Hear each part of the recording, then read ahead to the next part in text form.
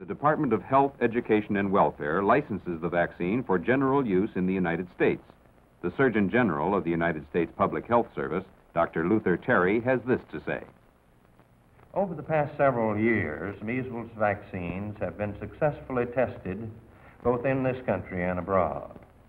This painstaking evaluation was made possible by the cooperative effort of scientists, both in and out of government, by physicians, by the drug industry, and by thousands of unselfish and courageous parents who have permitted their children to participate in the field trials.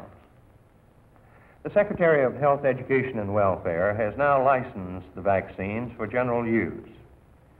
As increasing numbers of children are vaccinated, we will be well on the way to eradicating a disease that down through the centuries has killed millions of children and left others impaired mentally and physically.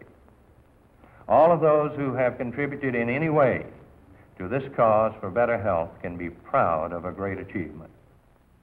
Within 48 hours of official government licensing, supplies of the vaccine are ready for shipment to doctors throughout the country. Today, production of the vaccine is in full swing, protected at each step by the elaborate manufacturing controls established by industry together with the federal government.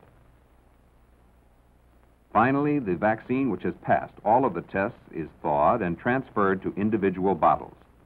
These are then freeze-dried, capped, and sealed. The end result is a single-dose vial of the live attenuated virus measles vaccine. But the real story of a vaccine is told in the fears and smiles of a little girl, who today is given greater protection than ever before against the infectious diseases of childhood.